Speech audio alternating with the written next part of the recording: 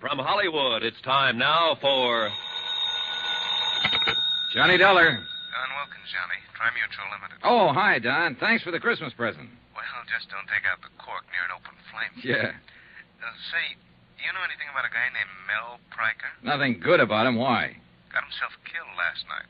Murdered. Pryker was born to be murdered. Maybe so, but not at our expense.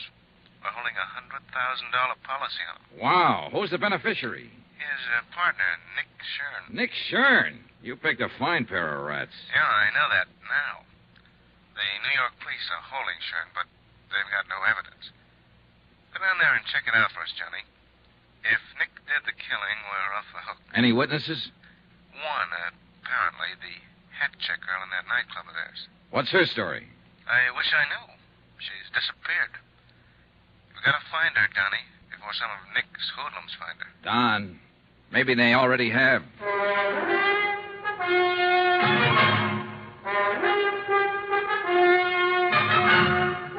Tonight and every weekday night, Bob Bailey in the transcribed adventures of the man with the action-packed expense account, America's fabulous freelance insurance investigator. Yours truly, Johnny Dollar.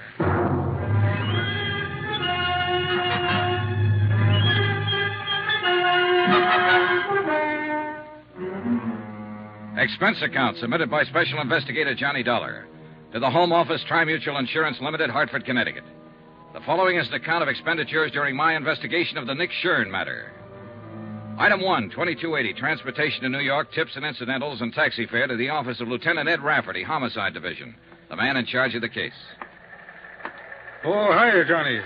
How have you been? Not bad, Ed. How's the homicide business? Terrible. Did you look at that teletype? Shoplifting. 5 complaints right in a row. The week before Christmas, that's all we get. Shoplifters. Mel Pryker wasn't shoplifting. Oh, you working on it, Johnny? Yeah, the insurance angle. Nick Shurn's the beneficiary. $100,000 policy. Well, you got a tough one, boy. Shurn killed him all right, but I don't think we're going to be able to stick him. Come on in the office. Hey, you know what that kid of mine wants for Christmas? Marilyn Monroe? Oh, next year, Johnny. He's only 10, you know. Go ahead. Okay, thanks. No, he wants a motorbike. Can you tie that? 10 years old, and he says he needs a motorbike. Have a chair. Okay. Well, look, I know a factory representative here who'll make you a good deal on one, Ed. Oh, now, forget it, Johnny. No, I was 14 before I even had a pair of roller skates. And then I had to buy them myself. No, kids are spoiled today. That's the half of what's wrong with them. There's the file on the case. What little we've got. Okay. Uh-huh. Yeah, how'd it happen, Ed? You mean, how do I think it happened? That's good enough for me. Mel Pryker and Nick Shurn were both in the rackets for years, as you probably know. Yeah, I've heard rumors. Well, a while back, they teamed up and opened a string of supper clubs. That's where Pryker got it, in their main club, the Ches Colette. Strictly legitimate, huh? Well, more or less, I guess. They could afford to be. The dough they were making and arguing over, according to the word around. That's the reason for the killing, the way you see it. Sure. Nick figured if half was good, all the take would be twice as good. And the insurance on top of it. You're a fast one, Johnny. Anyhow, several people heard the shots about 2:30 in the morning, it was, right after the club closed, but none of them bothered to report it. The clean-up crew came in at 3 and found Pryker's body. He was lying in his office, shot twice, gun on the floor beside him, no prints. It was his own gun, and it was kept there in his desk. Where was Nick Shurn? Well, we picked him up an hour later at another one of their clubs. The manager was with him, and, Benny Stark. Now, he used Benny, yeah, I know. Trigger man for Nick's mob in the old days. 15 years overdue for hanging. That's our Benny. Anyhow, they both swear that Nick was there from 1:30 on. Uh-huh. What about a paraffin test, Ed? Positive, clear to the elbow, and you can throw it out the window. What do you mean? Earlier that evening, Nick spent 2 hours at a shooting gallery uptown firing a pistol. Ooh, smart, huh? He really planned for it. He really did. If without a witness, we haven't got a chance. I understand there was a witness. Some girl who was mixed up in it. Easy, Johnny. You're talking to a Rafferty. So the girl's Irish. Miss Kathleen O'Dare. Old country, back 3 generations. County Kildare. Then naturally she's as innocent as a newborn babe. Naturally. Then how does she figure? Well, a taxi driver who knows her said that he saw her leave the club 5 minutes after the shots. She denied it, said that she left at closing time. Well, now, in my book, she was lying. Scared to talk, huh? Paralyzed. And with plenty of reason. You know Shurn's reputation. Well, what about the cab driver? Oh, I changed his story. He said it might have been some other girl he saw. Oh, no, don't tell me yet. Let me guess. That's right. His name's O'Toole. Yeah. And I forgot to mention that Kathleen's pretty. Naturally. Anyhow, I let her go. I had to. And when I went around to talk to her this morning, she'd flown the coop. Any chance some of Nick's boys grabbed her? I don't think so. It looked more like she came home, packed in a hurry, took her kid, and blew. Kid? 8-year-old daughter.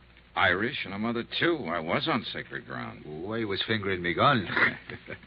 No, seriously, Johnny. Would you find her? She may be able to break Nick's alibi, and it's our only chance. And it might be her only chance. Nick Shurn's not the boy to leave a loose end lying around. I know. I've got 30 men checking bus depots, airlines. And no luck, huh? In this mess at this time of year, I'm a hard-boiled cop, Johnny. I've got no Christmas spirit. I'm glad it only comes once per annum. Well, there's not very much to go on, that's for sure. I'll see what I can turn up, Ed. Check with you later. All right, that's fine. Oh, by the way, Johnny. Yeah? About that friend of yours. What friend? The guy with the motorbikes. How would I be getting in touch with you? Oh, yeah, his name's Ralph Sterner. He's in the phone book, office in the Mackley building. Hard-boiled cop. Well, they're kids, only young ones. Yeah, sure. Now, you find that O'Dare girl. Find her, keep her alive, and get her to talk. How long have I got to find her? What do you mean? Nick Shurn. How much longer can you hold him? Johnny, he was turned loose an hour ago. So that was it. A lot of maybes, a lot of questions, and a lot of pressure. A job to be done and done fast. Find one Kathleen O'Dare, former hat check girl at the Chez Colette. Keep Nick Shurn's hoodlums away from her, and persuade her to talk. At 3 to 1, Nick was looking for her, too. He was free now, on the loose, and he might be anywhere. Only the way it turned out, he wasn't just anywhere. He was in one particular place. Johnny? Parked right smack in front of the precinct station. Over here, Johnny. He was sitting in the back seat of a sedan, and his trigger man, Benny Stark, was at the wheel. Been there a long time, hasn't it, Johnny? About 5 years, as I remember it, Nick. It was that warehouse robbery over in Queens when you got away with $40,000 worth of furs. You've forgotten. I was acquitted on that one. Oh, yeah, I know. After they pulled the only witness out of the East River, his feet in a bucket of cement. Just coincidence. I never seen him before. You've seen Miss O'Dare before. Sure I have. She works for me. She's a good kid, Johnny. So I hear. Well, I wouldn't harm a hair on that girl's head. She'll be relieved when I tell her that. Get in. I want to talk to you. No. Sorry, Nick. I like it fine just the way it is. In the car, I'd be outnumbered. You got me all wrong, Johnny. I don't play that way anymore. What about Benny? Has he reformed, too? Well, if that's what... Benny, go take a walk. Yeah, boss, but... I said go take a walk. Okay.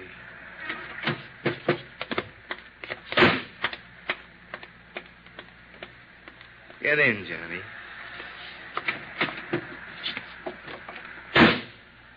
What's on your mind, Nick? You working on this case? Yeah, I'm on it. Why? That's what I figured. I was talking to my lawyer in there and saw you go to Rafferty's office. I guess the insurance company's going to try to welch on that claim. It's your party, it? Nick. You talk. I got a better idea. What's that? You know, it's real nice out in Las Vegas this time of year, Johnny.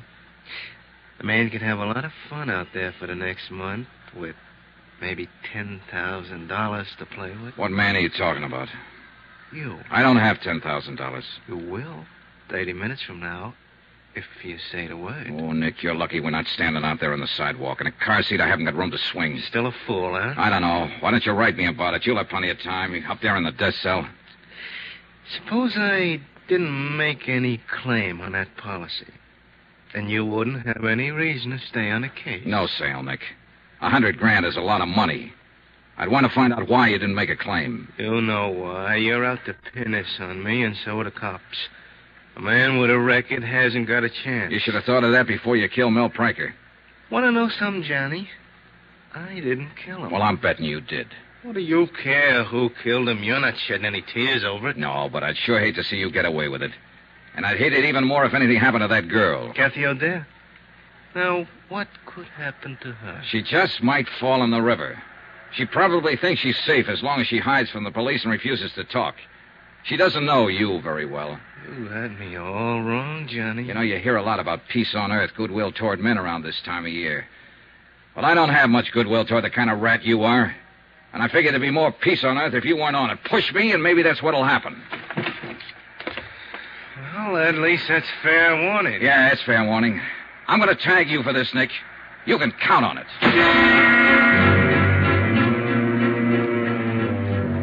Expense account item 2, $2.40. Taxi to the East Side rooming house of Kathy O'Dare. I didn't have much hope of turning up anything. Ed Rafferty and his men had already been through the place inch by inch. But it was the only starting point I had. The landlady was out, and a uniformed policeman led me into Kathy's flat. I spent an hour and a half and got nowhere. I went through her mail, bills, advertisements, casual notes from men she'd met at the club. But nothing personal, not even a postcard. There were no pictures, photographs of Kathy or her daughter anywhere in the flat. She'd made a clean sweep, then left in a hurry.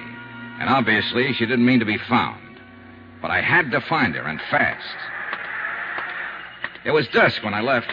The street lamps were on, and the colored Christmas lights in the windows along the block. Snow was falling in big, soft, gentle flakes, and there was a holiday feeling in the air. It was neither the time nor the setting for murder. Big contribution, son? Give a little something to help poor? Oh, sure. How's it going this year, Santa? Oh, it's better than usual, but it just seems there's never enough to go around, no matter how... Well, bless you, son. Thank you kindly. Don't mention it. Good luck, Pop. Thank you, son.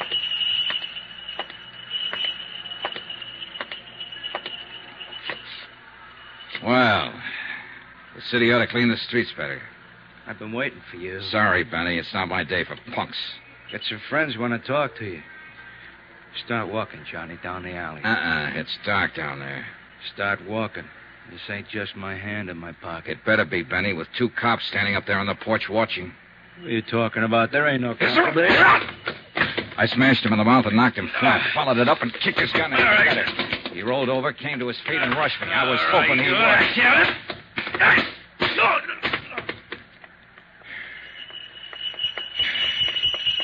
He had that coming, son? He had it coming.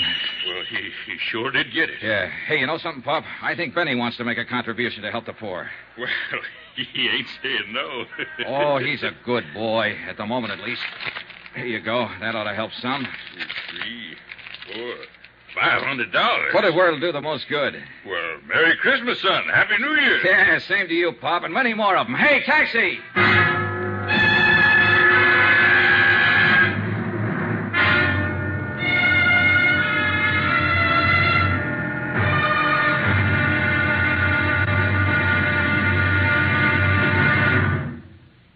There'll be another intriguing episode in our story of the Nick Shurn matter tomorrow. Tomorrow, an old lady with a broken arm, a shivering girl, and bullets in the snow.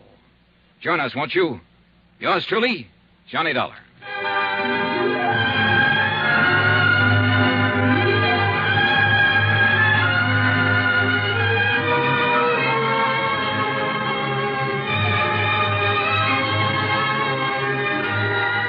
Yours truly, Johnny Dollar, starring Bob Bailey, is transcribed in Hollywood. Written by Les Crutchfield, it is produced and directed by Jack Johnstone. Be sure to join us tomorrow night, same time and station, for the next exciting episode of Yours truly, Johnny Dollar. This is Roy Rowan speaking.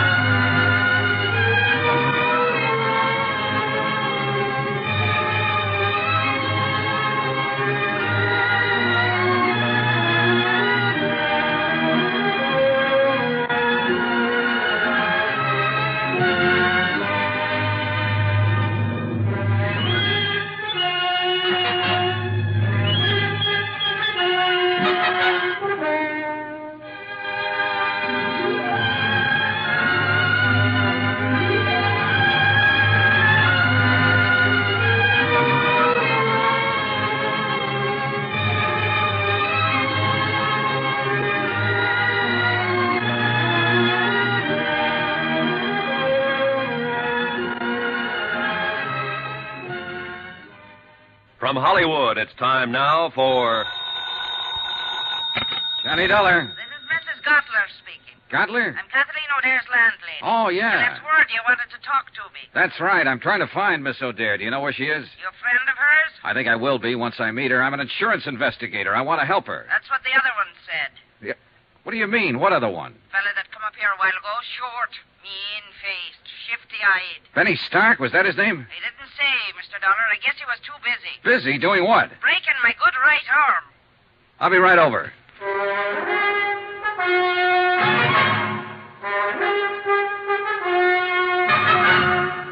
Tonight and every weekday night, Bob Bailey in the transcribed adventures of the man with the action-packed expense account, America's fabulous freelance insurance investigator. Yours truly, Johnny Dollar.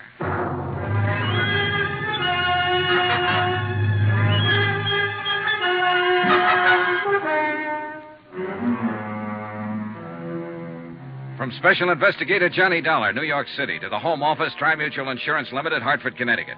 Assignment, the Nick Shurn matter. Expense account continued.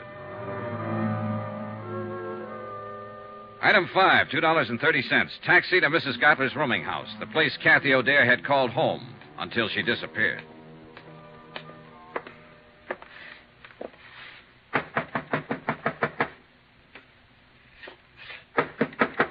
Come in. Get your hands up. Mrs. Gottler. That Well, look, I'm Johnny Dollar. I talked to you on the phone. It's all right. You can put that gun down. Well, I guess it's you all right. I'm sorry, Mr. Dollar, but I've only got one good arm left, and I'm aiming to keep it. Pull up a chair. Thanks. Oh, kind of rough boy, huh? I'd have showed him who was rough if I could have got a hold of my gun. I'd have blasted him, Christmas week or not. I'd have blasted him, Mr. Dollar. Yeah, I know how you feel. And me with all these presents to wrap. How can you wrap presents with one arm? Bad as being a paper hanger. Well, I'll be glad to help out, Mrs. Gottler. I won't guarantee what they'll look Well, like. now, I sure do appreciate it, and don't worry about their looks. I got to get them wrapped, that's all. Now, let's see now. This paper goes on that one. Oh, all right. It's a water muffler for my nephew over in Brooklyn. You know them terrible winters they have over there. Oh, yeah, they're frightful. Of course, it may be better this year. The Dodgers won the pennant. Nothing but luck. It won't happen next year. You never know. Hey, tell me something, Mrs. Gottler. How come Benny worked you over? Why did he break your arm? Here. Stick this card on it as soon as you get the ribbon tied. Oh, okay. No time of year like Christmas, Well, he wanted to know where Kathy went. When I said I didn't know, he jumped onto me. Said I was lying. If I could have got hold of that gun... Where did she go, by the way? You aiming to break my other arm, Mr. Dollar? With all these packages to wrap? Here, hold your finger on that knot. Tie it tight now. Them postmen in Brooklyn are always busting things open. I know. There. Well, that's one down. Where did you say she went? Oh, I didn't. No, this one I'll deliver myself, so it don't need to be wrapped so careful. All righty. Kathy lit out of here in the middle of the night. You think I'd sit up 24 hours a day spying on my roomers? You might, if the roomer happened to be one of your special favorites. Who told you that? What's the difference? She was, wasn't she? Kathy was everybody's favorite. Anybody that ever met her. Oh, you'll meet them as make remarks about a girl that works in a nightclub. But I'll tell you one thing, Mr. Dollar. Kathleen O'Dare's as fine a lady as you'd ever care to find. And I would care to find her. Well, good luck to you, then. And if you do, let me know where she is. You helped her pack, didn't you? Now, how did you know that? Here. That's about as good as I can get it. Be careful when you deliver it, though. It's not tied very tight. I didn't know, Mrs. Gottler. I was guessing, but it figured. Kathy was scared half to death when she packed up and left here. All she had on her mind was to run and hide. She wouldn't have thought of stripping that flat, taking out every bit of personal identification. Somebody had to help her. Now, where'd she go? I don't know. Look, you don't get the idea. I'm on her side. She's up against a rough deal and doesn't even know it. You've had a sample of the way those boys play, and that was only a sample. With Kathy, it'll be a whole lot worse. They're looking for her, and sooner or later they'll find her. Her only chance is for me to get to her first, so you... I'm not lying, Mr. Dollar. I don't know where she went, and that's the truth to help me. I tried to get her to tell me, but she wouldn't. She said if I knew it would be dangerous for me. I helped her pack, yes, but I don't know where she was going. Well, that's sad, I guess. I don't know where to turn next. She apparently didn't have any other close friends. I don't even know what she looks like. I've never even seen a picture of her. I was hoping you Well, if that'll do you any good, I've got one right here in my sewing basket. One what? A picture. What did you think? She gave it to me about a year ago. Said she'd never had many taken, but here it is. Thanks. Real pretty girl, don't you think so? Yeah, she's lovely. Well, at least I'll be able to When was this taken, Mrs. Gutler? Now, how should I know? 3 or 4 years ago, I guess, before she come here to the city. This photographer's address, the name of the town, is that where she came from? Branbury, Michigan? Why, yes, that's her hometown, Branbury. I'd forgotten the name of it. And she was just talking about it a week or so ago. She wanted to go home for Christmas, but she said she couldn't see. Mr. Dollar, do you think she might have... Maybe. It's the most likely place a scared girl would run to, home. Anyway, it's worth a chance. Mrs. Gutler, I love you. Why, Mr. Dollar... Why, Mr. Dollar.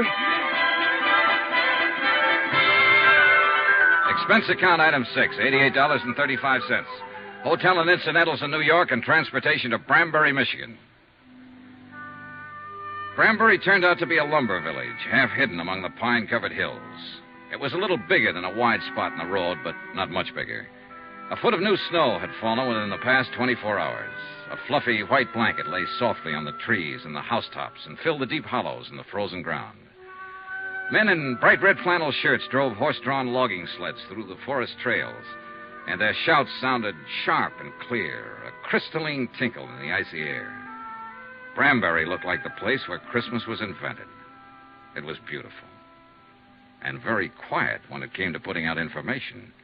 I found it out first when I tried the local telephone operator. Number, please. I just checked in here at the hotel, operator. There doesn't seem to be a phone book, People steal them, that's why. Traveling people going through. Oh, souvenir hunters, I suppose. How's that? Look, I wanted to call the O'Dares. Could you It's not O'Dares. There ain't but one. That's old Mike. Oh, and that's the one I want to call. Would you mind ringing him? Won't do no good. He ain't there. He's slabbing up at number 4 mill today. Well, actually, it's his daughter I want to talk to. Daughter? Yeah, that's right, Kathleen. Do you know her? Just growed up with her's all. Oh, well, would you mind... You a friend of hers? No, I've never met her, Where but... you from?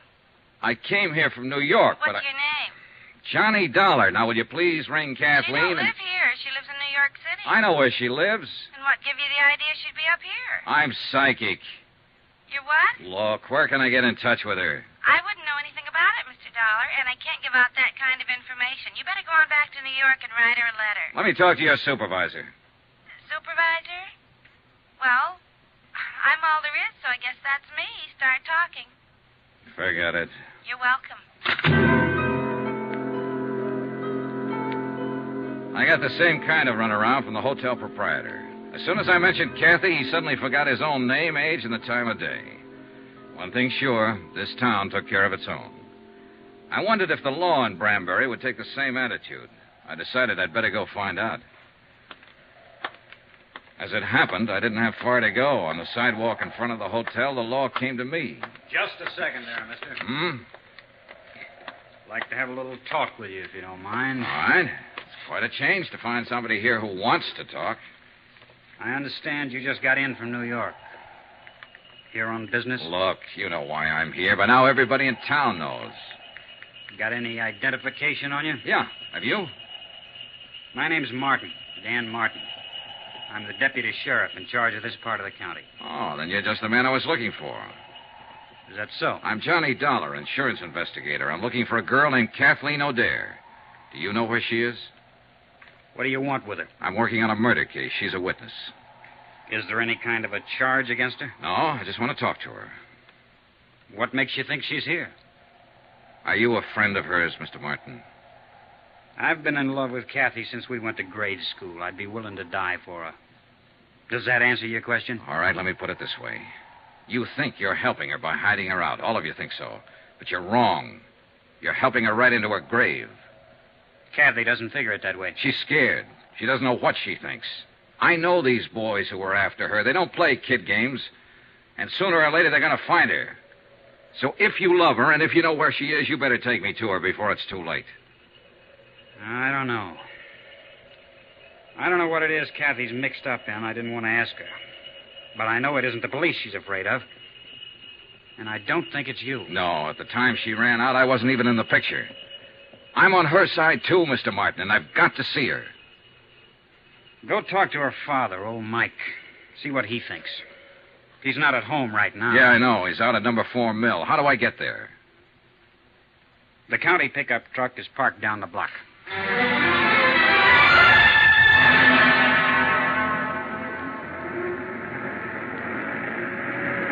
The tire chains bit into the packed snow and pushed the 4 miles of logging road behind us. It was late afternoon, and the sun had dropped behind the timbered slopes, throwing a pale sheet of cold yellow against the western sky. Here and there, a few scattered lights were coming on, in the windows of the village and the bunkhouses of the lumber camps. Bright white sparks against the darkening shadows. Emptiness, loneliness, and somewhere in it a frightened girl in hiding. A girl who'd run away from the city of 100 million lights and from an unsolved murder.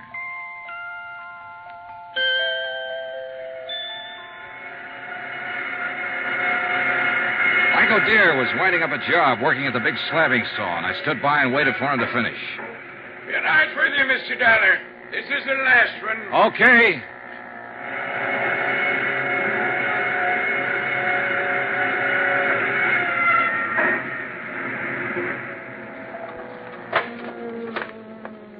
Well, that's the last of it now till after Christmas.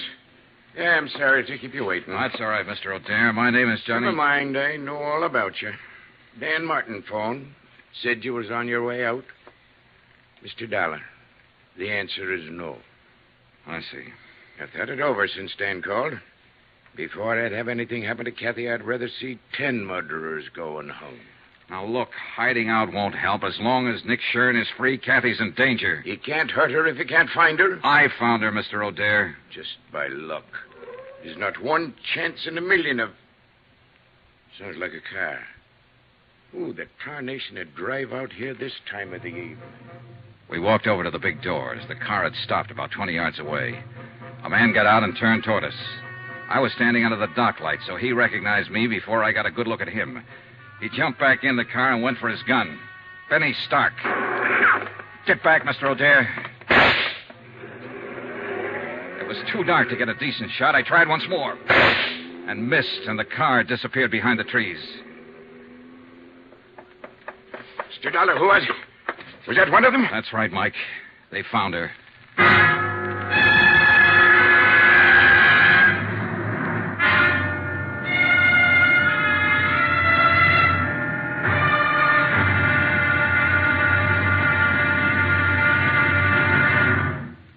There'll be another intriguing episode in our story of the Nick Shurn matter tomorrow. Tomorrow, a lonely vigil in the snow. A killer prowls the night, and a lovely lady vanishes.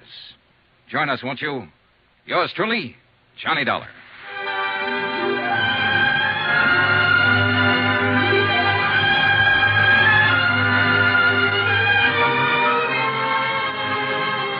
Yours truly, Johnny Dollar, starring Bob Bailey, is transcribed in Hollywood. Written by Les Crutchfield, it is produced and directed by Jack Johnstone.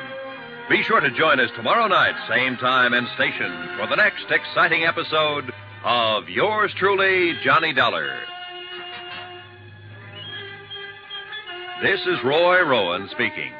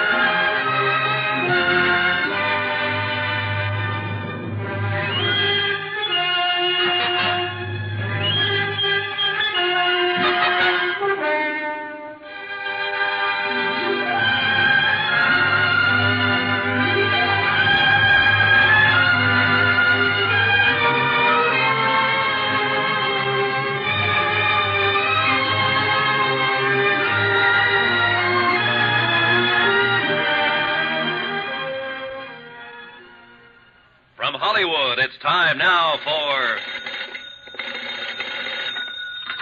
Johnny Dollar. Dan Martin here. I was up the street when you Listen, called. Sheriff, they've traced Kathy O'Dare here to your nice little town of Branbury. Who has? Nick Shurn's boys. One of them, a trigger man named Benny Stark, came out to the sawmill hill a few minutes ago. I traded a couple of shots with him, but he got away in a car. Did he head north or back toward town? Toward town, I think. You can't see the turnoff from here. All right, Dollar. You're packing a gun. Will you take the pickup truck and block that turnoff? Hold it until I can get somebody out there to relieve you? Right. How many deputies you got? Deputies? Uh-oh. What about volunteers? Is this Benny Stark the man Kathy's afraid of? He's one of them. Then I'll have volunteers. 20 men within a half hour, armed with deer rifles. And every one of them a dead shot.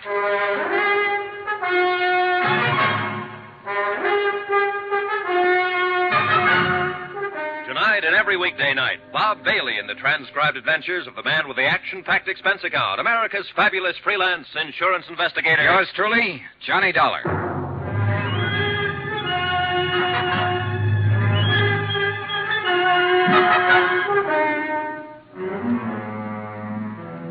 From Special Investigator Johnny Dollar, location Branbury, Michigan, to the Home Office, Tri-Mutual Insurance Limited, Hartford, Connecticut.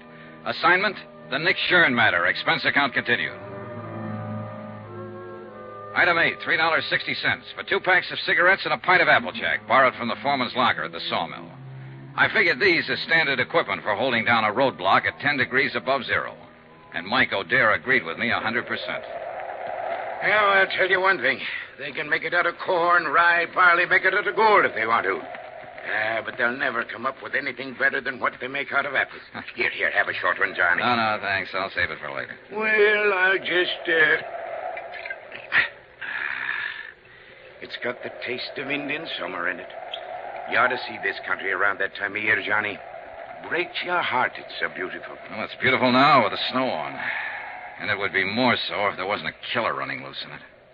Johnny, I want to ask you something about my daughter. And I want you to answer me honest. All right. It's no use trying to fool you. She's here, all right. I know. But she hasn't told me what it was that happened in New York. What she ran away from. And somehow I figured it was just as well not to ask her. Your sheriff, Dan Martin, said practically the same thing. Dan's been in love with Kathy since he was 12 years old. He's a good man. Solid. So I figured. Anyway, she was scared.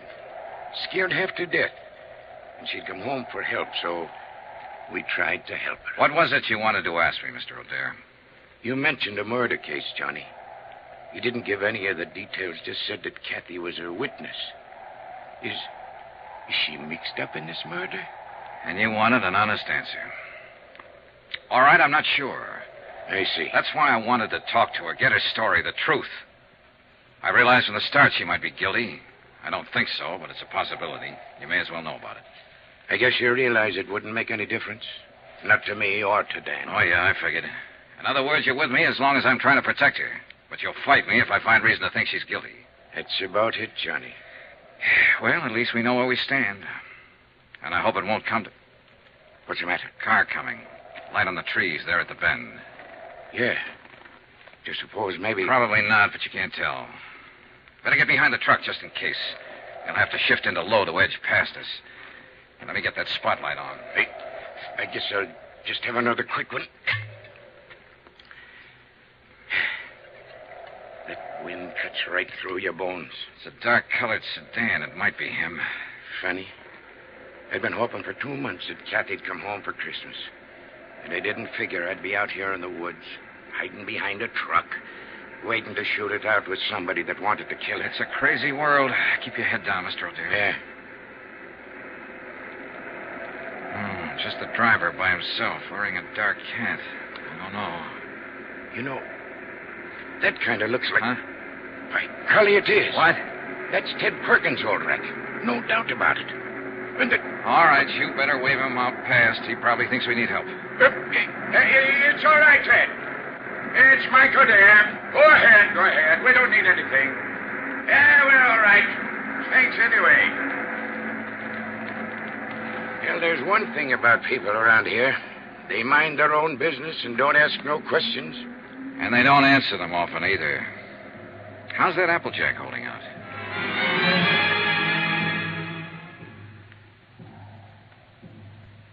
Two long hours went past. Only 3 cars came out from the village. And each time a long moment of tension while we waited to identify the occupants. But all of them were townspeople. Benny didn't show. One truck came down the logging road from the back hills loaded with dwarf spruce and fir. Peace on earth, goodwill toward men. We were waiting for an assassin, but the truck only carried Christmas trees. The night was crystal clear with bright stars hanging low in the blackness, but it kept turning colder and colder. And to leave on the Applejack didn't help much. And the wind, too, changed gradually and blew fitful and gusty and strange. It's going to storm. Come a blizzard, maybe. Not tonight. Tomorrow sometime or tomorrow night. I know this country. Know the signs. There's an odd feeling in the air, all right. There's an even odor in my leg. Log rolled over on it, but near 6 years ago. Bothers me some in the winter. It's a lot worse, though, right before a storm. Well, that's kind of a handy thing to have. Well, that's one way of looking at it, I guess. Like one time when Kathy was little. When her ma was still alive. God rest her soul. We had a big measles epidemic here in Branbury, and every night Kathy used to add a line to her prayers. She'd say, "And please let me catch the measles so I can stay out of school like the other kids." Now she's wanted as a witness in a murder case. And somebody's prowling out there in the dark trying to find her and kill her. Little Kathy, who never harmed anybody in her whole life. Some things just don't make sense, Johnny. Some things never have. There was another time once when men like Benny were prowling in the dark, trying to find a little child and kill him. And he hadn't harmed anybody either. That was nearly 2,000 years ago. Yeah, so it was. I like you, Johnny. Kathy will like you, too, and little Jill. Oh, now there's a pair for you. That kid looks more like a mother did at her age. Another car coming, Mr. O'Dare. Yeah, so there is. And this just might be the one. Maybe. I sure wish that Applejack hadn't run out.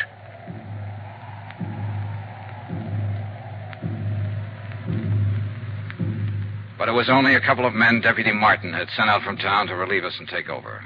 Big men, calm and quiet, wearing plaid mackinaws and heavy-laced boots and carrying Winchester 94s over their arms. They told us Benny Stark had been seen. He'd come up from the west, driven onto one of the roadblocks unexpectedly. In a flurry of shots, he'd broken through. The men couldn't understand his persistence. They thought he'd run for it, get out of the area once his presence was known. I didn't bother to explain, to put him straight, but I knew Benny had never run, not now. He was a trigger man, a professional killer with a reputation at stake. And he had his orders to silence Kathy O'Dare. A half hour later, we were back in town, turning into the main street around the village square. Strings of colored lights on a tall pine in the center of the square blinked and sparkled as they swayed in the wind. Around 100 cars and trucks were parked in the street and in the lot behind the town hall. And the sound of singing drifted out from inside. They're practicing carols and things for the big doings on Christmas Eve. Ain't it beautiful? The men at the roadblock had given a description of Benny's car and the license number. It was just barely possible. Got something in mind, Johnny? Yeah, let's take a look through those parked cars. I don't know. If it was me, I sure wouldn't be hanging around here. I'd stick to the tall timber. Yeah, but you're not a city boy, Mike. Tall timber is foreign soil to Benny. He's only comfortable when he's close to a crowd. He the fellow that's supposed to have done that murder? No, it was the man he works for, a cafe owner, ex-gangster, a man named Nick Shurn. Let's check that lot around at the side. I don't think he'd show here in front. He'd be taking a big chance showing anywhere. In a town this size, people know each other. It's his job to take chances. And he probably doesn't realize... Wait a minute. That sedan against the building with the side window broken. 7, 8, 2, 1. That's his car, Johnny. Yeah, wait here. I eased my gun out of the holster and started toward the car. There were no lights in the lot, only the soft glow reflected from the packed snow underfoot. And the car itself stood in the dark shadows next to the building. I couldn't see whether anyone was in it or not. The singing seemed to swell louder as I approached. I moved slowly, watching for any sudden movement. The car was empty.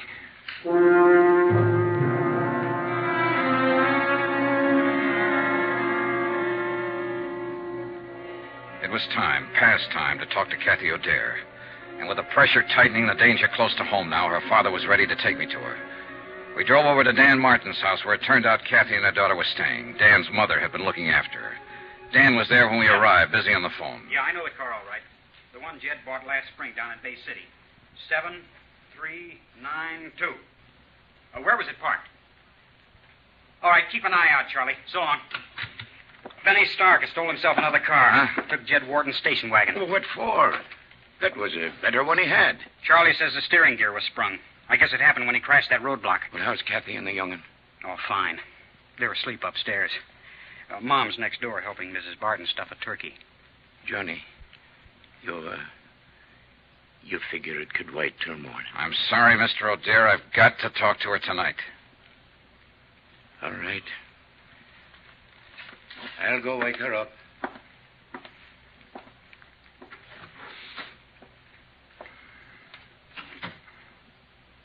Mr. Dollar, no matter what she's done, don't hurt her any more than you have to. As far as I know at the moment, Dan, all she's guilty of is withholding information. And most people would have done the same thing. Nick Shurn's a rough boy to tangle with. She was scared, that's all. Lost her head. She never did belong in a city. She belongs right here in Branbury. This is her kind of life. Why did she leave? Well, we argued one day, and she said she'd show me. So she ran off and married that fellow. He treated her bad. Finally left her. But she was too proud to come back. She wouldn't have come back now if she hadn't have been so scared. Well, maybe it'll work out now. She ought to stay. Her kid ought to grow up here. Learn the outdoors and the woods like Kathy used to know it. Why, she roamed through those hills like a young Indian. Knew every trail in that forest. Every timber camp and trapper's cabin from here to the ridge. I remember one time the two of us were up toward... What's the matter? What is it, Mr. O'Dare? You said Jill and Kathy were asleep upstairs. Ain't that what you said, Dan? Of course, that's what I... Mike. What's happened? They're not up there. They're not up there or anywhere else in the house. They're gone.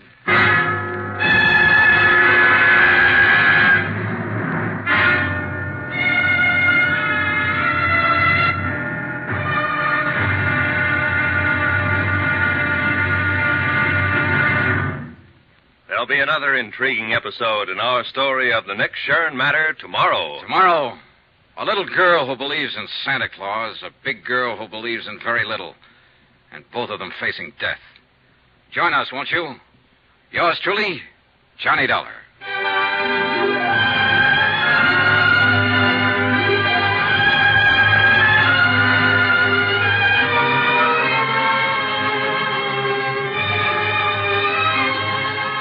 Yours truly, Johnny Dollar, starring Bob Bailey, is transcribed in Hollywood. Written by Les Crutchfield, it is produced and directed by Jack Johnstone. Be sure to join us tomorrow night, same time and station, for the next exciting episode of Yours truly, Johnny Dollar. Roy Rowan speaking.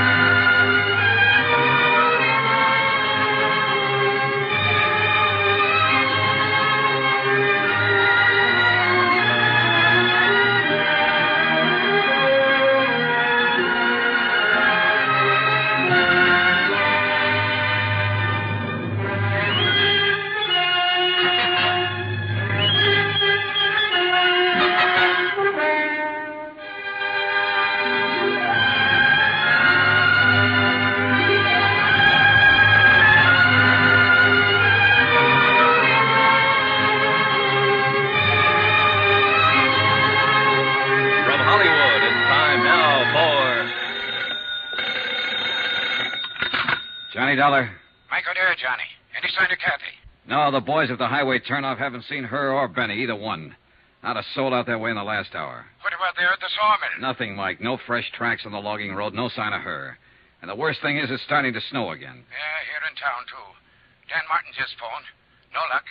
She hasn't shown up at any of the roadblocks. She's around somewhere, and we've got to find her. We will, Mike. And it's got to be fast, Johnny. There's a blizzard coming up, and that gunman Benny Stark is around, too. Maybe he's already found her. Maybe even took her from the house, her and Jill both. Maybe she didn't get scared and run. Maybe it was him. Maybe he snuck Mike, in and... stop it. That kind of thinking's not going to help any. Well, what is going to help? I don't know, but I've got a half-baked idea, and I may be right. Stay there at the house. I'm coming back to pick you up. And one thing you can do while you're waiting. What, Johnny? Pray.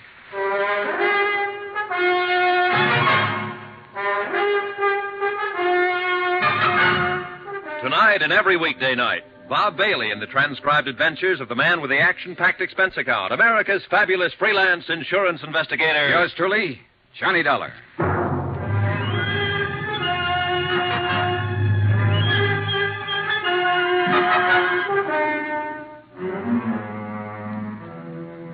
From Special Investigator Johnny Dollar, location Branbury, Michigan, to the Home Office, Tri-Mutual Insurance Limited, Hartford, Connecticut. Assignment, the Nick Shurn matter. Or more important, find Kathy O'Dare. Item 12 on expense account, $4.90. A tank full of gas for the county pickup I'd borrowed from Deputy Sheriff Dan Martin. The falling snow was thickening now, and the wind was rising and steadying in the northwest.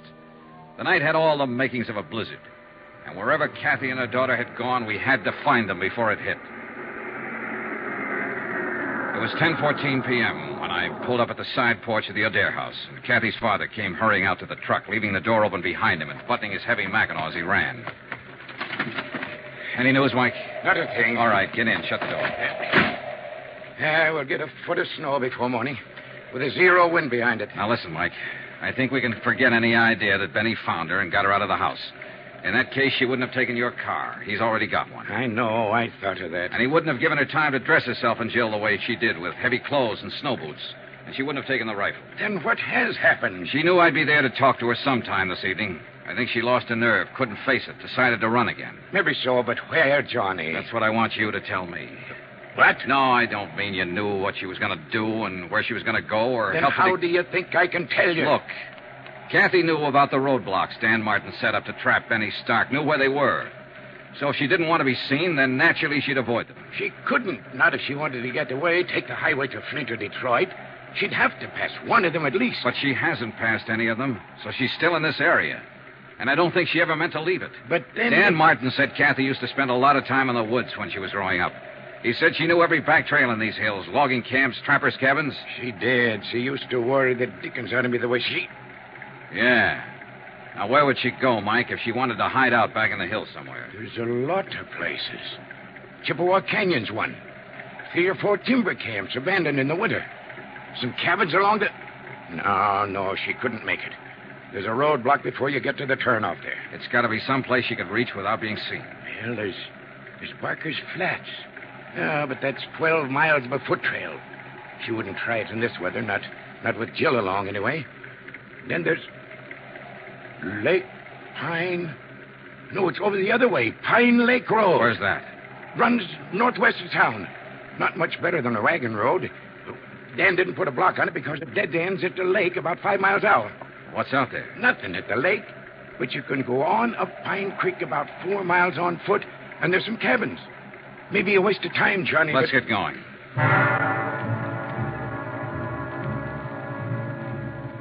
Expense account, item 13, $6.90. 1 dry cell electric lantern, an extra pair of batteries picked up at the Branbury Hardware Company on the way through town.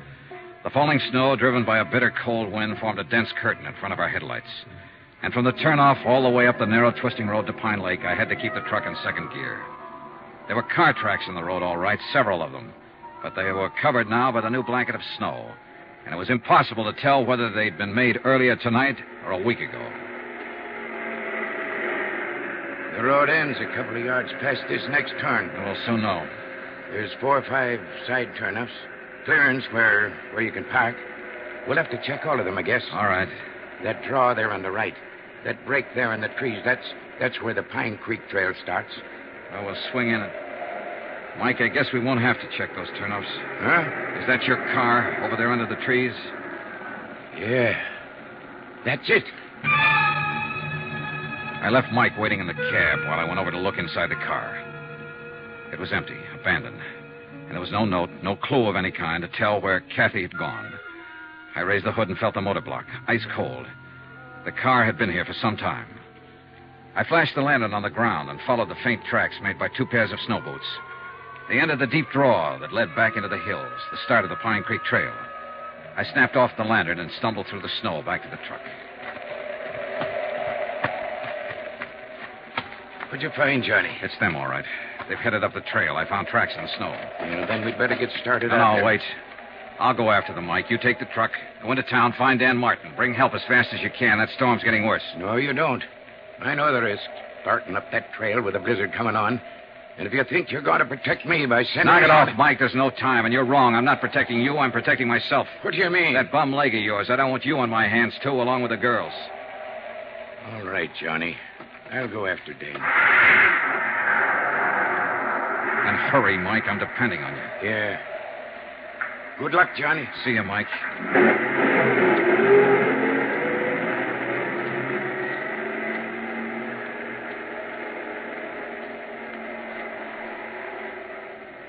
I stood there in the snow watching the headlights of the truck move away. Finally, they swung around the bend and disappeared.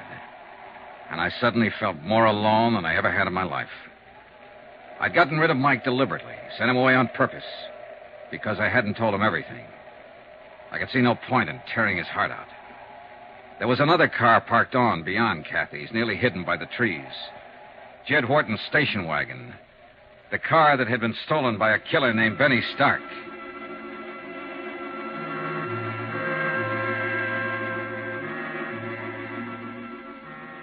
It took me half an hour to cover the first mile, and the storm kept getting worse. The beam of the lantern penetrated a bare 30 feet ahead of me before it was smothered out in the white blackness of the night. After a few hundred yards, the tracks I was trying to follow had nearly disappeared, snowed over and blotted out. I gave up looking for them and stuck to old Mike's description of the trail, following the left bank of the frozen creek. The drifts were deeper down along the creek bottoms, and the going was rougher. But I didn't dare leave it to look for better footing. It was my only landmark. The trail itself was buried. And any man who lost his way tonight and wandered off into one of those side gullies would wander straight to his death.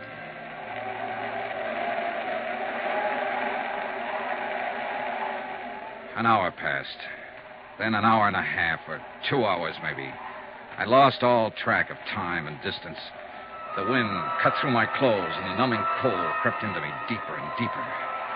Gradually, the walking, stumbling, breathing, even thinking became automatic and without feeling. The world itself seemed to narrow down to a tiny circle close around me. And all beyond was chaos, blackness, and roaring storm. I tripped over fallen logs and floundered back to my feet, dropped my lantern and recovered it, broke through the crusted drifts and struggled for footing, and kept on moving.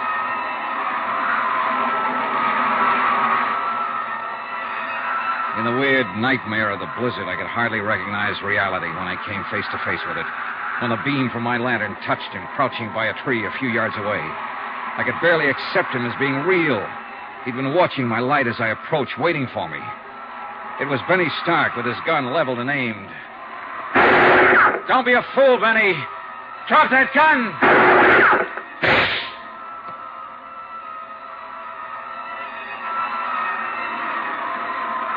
A curtain of snow swept between us then, blotting out the sight of him, and I was grateful. I turned and stumbled on into the storm, moving in pitch darkness now, except for the ghostly glow from the snow-covered ground. His second shot had smashed my lantern. I had nothing left to go by but instinct and luck, and they weren't enough. Within 15 minutes, I was hopelessly lost.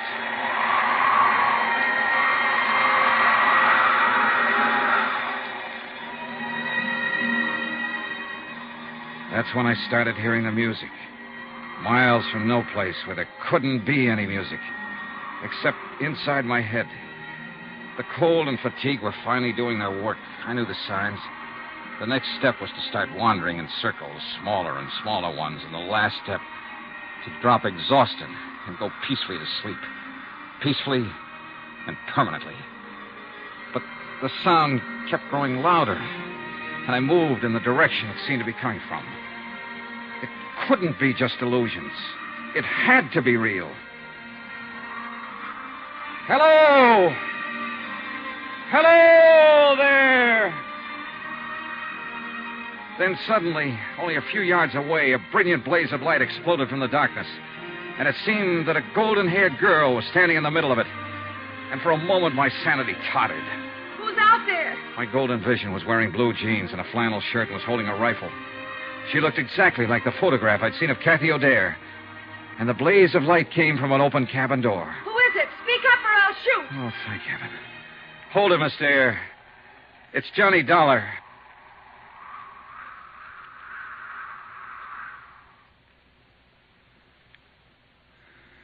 Are you getting warm now? I don't think I'll ever get warm again. You will if you don't move away from the stove a little. The back of your shirt is starting to smoke. Yeah, I thought I was beginning to feel something. How's the firewood? There's plenty. And plenty of food. And a radio. If I hadn't heard that music, I'd have blundered right on past this cabin. Oh, we've got everything. We can hold out for a month if we have to. And I hope we have to. What about your daughter? Is she all right? Sure. She's fine. It's a picnic for her. A camping trip. And she's sound asleep back there in the lean-to. Dreaming about Santa Claus, I suppose. I wish I could. How did you find me, Mr. Dollar? A hunch. Guesswork. I was born under a lucky star. I wasn't. Oh, I don't know. I think you've been pretty lucky, considering everything. More so than your landlady back in New York. Mrs. Groutler? What do you mean? Betty Stark went to see her. Tried to find out where you were. When she wouldn't tell him, he broke her arm. Oh, no. Oh, the poor woman. Oh, it's a rough game, Miss O'Dare, trying to play it cozy with a mobster like Nick Shurn.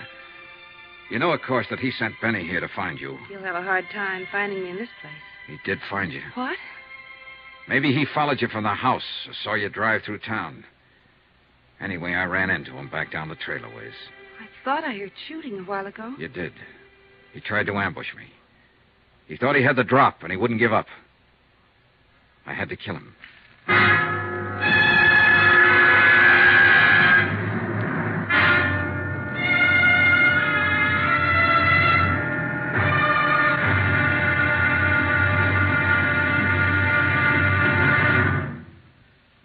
There'll be another intriguing episode in our story of the Nick Shurn matter tomorrow. Tomorrow, the showdown. Victory, and then disaster. When a visitor to the little town of Branbury turns out to be death. Join us, won't you? Yours truly, Johnny Dollar.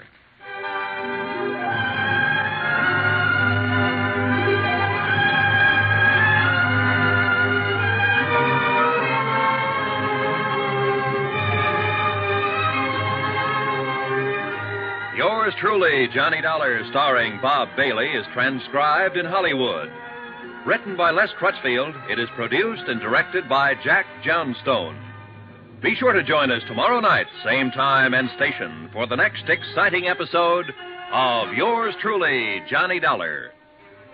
This is Roy Rowan speaking.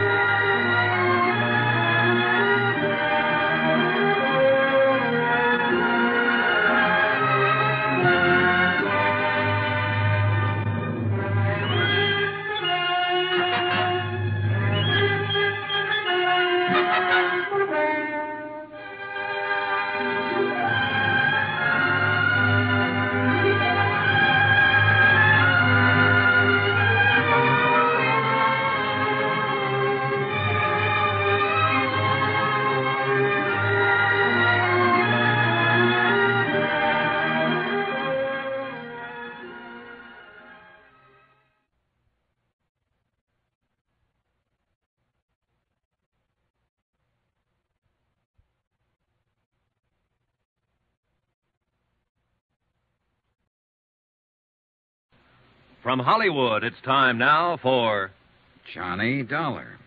Johnny Dollar? Spell it. JOHNNYDOLLAR. That's not right. You forgot to capitalize. Hey, you're right, honey. Let me hear you spell your name. Okay. Capital J-I-L-L, Jill.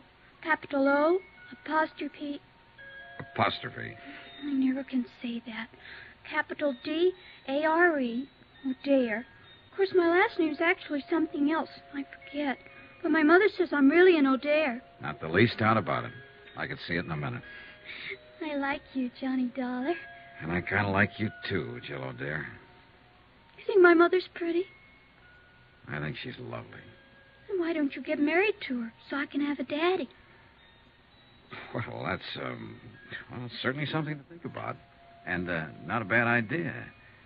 Now, be quiet before you wake her up. I'm already awake, and with a plot like that being hatched, I think I'd better stay awake. Is there coffee, Johnny?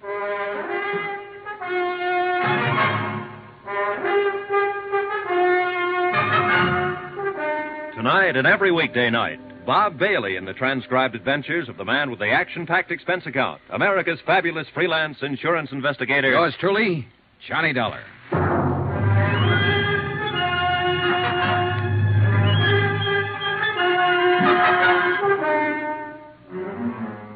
From Special Investigator Johnny Dollar, location a small cabin in the timber outside Branbury, Michigan. To the Home Office, Tri-Mutual Insurance Limited, Hartford, Connecticut. Assignment, the Nick Shurn matter. Expense account, final page. Item 15, $1 million for a certain feeling. I realize, of course, that the amount of this item is somewhat unusual and may be cause for mild criticism by your accounting department, unless the accompanying report includes an adequate and detailed explanation. Therefore, to avoid unnecessary correspondence and delay, I am attaching said explanation herewith. Here's your coffee, Kathy. Thanks. How long did I sleep, Johnny? Oh, a couple of hours. It's around 4 in the morning. The storm hasn't let up at all, has it? Oh, it's worse, if anything. Jill, honey, it's 4 o'clock in the morning, and your eyes are just about to fall out. Now, you go back there and go to sleep. Do I have to, Mommy? You have to. Run along now. Mr. Johnny Dollar and me were having a lot of fun till you woke up. Well, that's life, sweetie. Night now. Good night, Jill. Good night. Proud of her? I'm crazy about her. That's what you mean. She's a great little girl. She's the only thing I ever did in my whole life that turned out right. That bad, huh? Johnny, it's no good. I know why you're here. I know what you expect from me, and the answer's no. You're jumping the gun. I haven't asked you anything. You will. You haven't done all this for nothing. You're going to ask me to come back to New York and testify against Nick Shurn. I might ask you to tell the truth. Is that just another way of wording it? I didn't see anything, hear anything. I don't know anything about it, and I have nothing to say. So Nick Shurn gets away with another murder. I wouldn't know anything about that. And sooner or later, of course, he'll kill you, too. He sent Benny Stark out to do it, and Benny missed. But he's got other boys, or he might even handle the job himself. Why? By now he ought to know that I'm not going to tell. But there's always that chance you might change your mind. And Nick's a gambler, but he likes the odds on his side. He doesn't take chances. Whenever he can, he stacks the deck. I wish I could help you, Johnny. But I don't know anything about it. I left before it happened. How long have you worked for Nick Shurn? Known him? 2 years. I'm not wide-eyed about him, Johnny.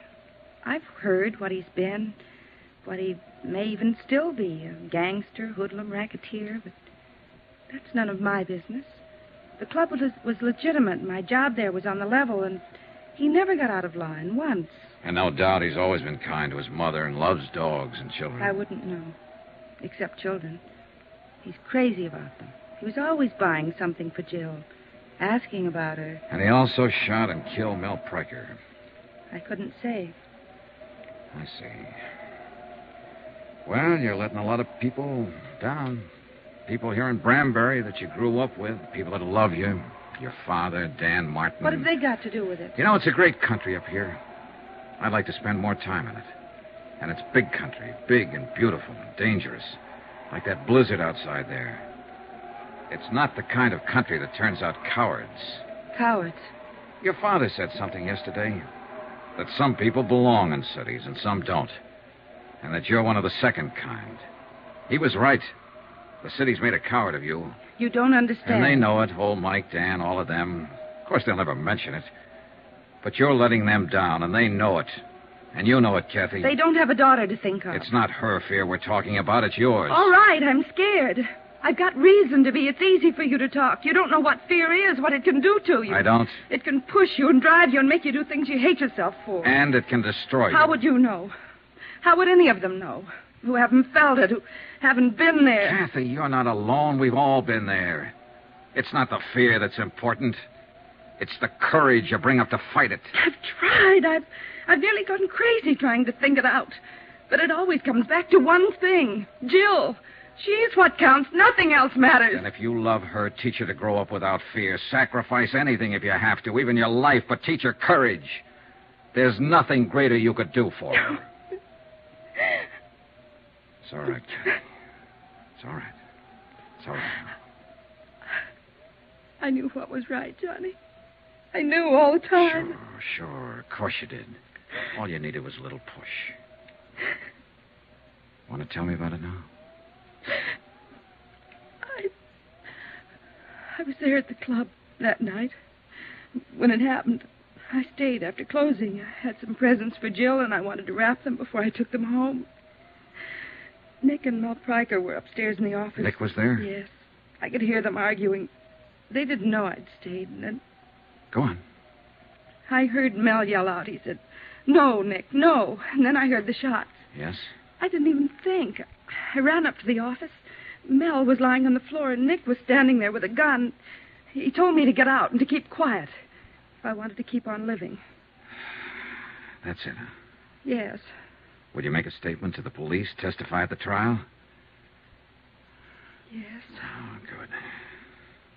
Will you help me, Johnny? Will you stand by me? You know I will. You've got to, because I'm scared. I'll be scared all the way, but I'll do it if you'll help me. I'll help you, Kathy, all the way. Now, why don't you curl up here and get some sleep? Come on. Maybe now I can sleep. It's going to be all right. Thanks, Johnny, for giving me the push. Oh, sure, honey. You know something, Johnny? I'm with Jill. I like you, too. She went to sleep with her face against my chest. And after a while, little Jill came tiptoeing in and curled up on the other side. And I sat there holding them both, thinking and waiting for the dawn. So that's what I mean about a $1 million feeling. True, it wasn't my little girl, or my big girl either. But for the moment at least, well, that item still goes. I'll still tag that feeling at $1 million. And I was sorry when the storm was over and a rescue party came out from town. Because I felt I'd had one moment in a lifetime that I'd never find again. Good King Wenceslas looked down on the feast of Stephen when the snow lay round about. The big event of the year in Branbury was the Christmas Eve show in the town hall. There was music and a pageant and singing, and everybody took part in it, from the youngest kid in town to the toughest old grizzled lumberjack from the back hills. Jill was in the children's chorus, and old Mike was to operate the spotlight, so they went on ahead. I took Kathy. And since she wasn't quite ready to face people yet, we made a point of getting there late. I didn't care when we got there, as long as I was with her. We slipped in quietly and took seats at the back of the room. The string group from the high school orchestra was playing, and no one noticed us. Not even old Mike, Kathy's father, who was working the spotlights. I hope Jill does all right. She hasn't had any time to practice with us. Oh, she'll do all right. We'd been there about 10 minutes when somebody else came in and slid into the one seat between us and the door. I didn't look around until I felt Kathy stiffen beside me. Oh, no. It was Nick Shurn. Nobody gets excited now or makes any sudden moves. We just sit here quiet like. He slid his hand over to feel inside my coat under my arm. Now backing around, huh? Perfect. I'd left my gun at Kathy's house. Old Mike had been dubious about it, but with Benny dead, I'd seen no reason to carry it. And after all, it was Christmas Eve. All right, now we're going to ease out of here now without attracting no attention from anybody. You're crazy, Nick. You're crazy. Shut up and just don't forget one thing, Dollar. I'm not holding this gun on you. It's aimed right at the middle of Kathy's back. Let's go. Johnny? No choice, Kathy. Come on. The back of the room was dark. Nobody paid any attention. Somebody was always leaving or coming back in.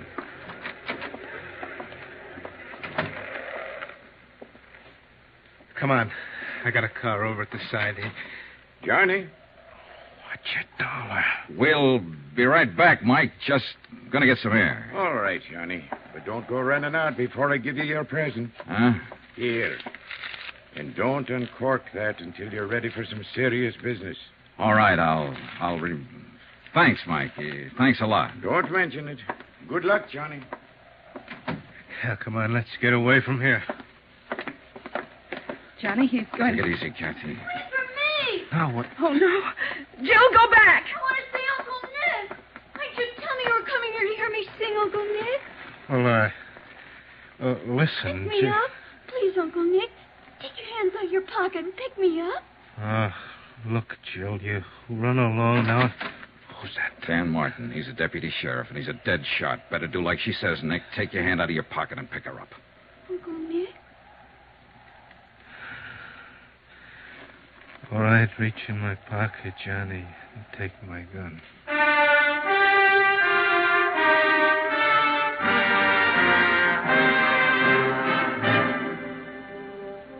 Later, Kathy and I walked around outside. We could still hear the children's chorus singing inside. Jill saved our lives tonight. No, she saved Nick's life. What do you mean? That present your father gave me, up there at the spotlights. He could see what was happening, and he thought real fast. That present was a gun. Then you... I had Nick covered from the time we stepped off the porch. I'm glad he didn't move. I'm glad it happened like it did. Yeah, so am I. I thought we'd never see those stars up there again. You kept hold of yourself, Kathy. You showed a lot of courage. No. But maybe I can learn to show it. I was just thinking, Johnny, looking at the stars up there. There was fear in the world then. 2,000 years ago. And he had courage.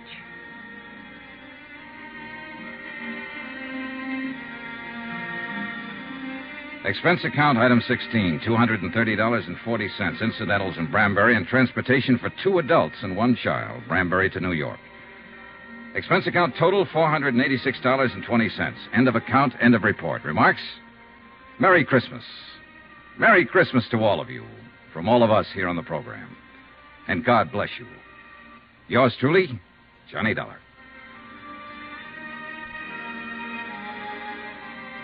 Yours truly, Johnny Dollar, starring Bob Bailey, is transcribed in Hollywood. Written by Les Crutchfield, it is produced and directed by Jack Johnstone. Heard in this week's cast were Virginia Gregg, Peggy Weber, Don Diamond, Ben Wright, Jack Crucian, Barney Phillips, Sam Edwards, and Ken Christie. Musical supervision by Amerigo Marino. Be sure to join us on Monday night, same time and station, for another exciting story of yours truly, Johnny Dollar. Roy Rowan speaking.